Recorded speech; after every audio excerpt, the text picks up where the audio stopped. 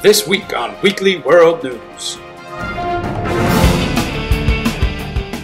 President Obama's vacation narrowly escaped disaster when government agencies acted quickly to divert an angry, hurricane-wielding kraken from destroying Martha's Vineyard.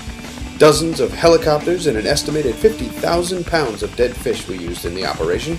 When asked if the government only acted to save the vacation, the FEMA specialist of sea monsters said it was the right thing to do.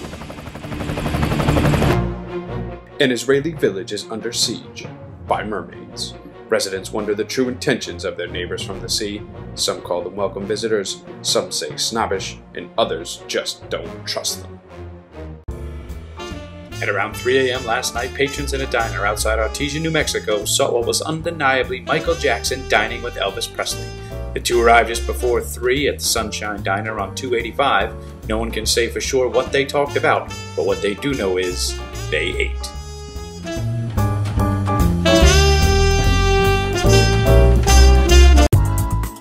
And congratulations to Celine Dion, who's pregnant with her first baby.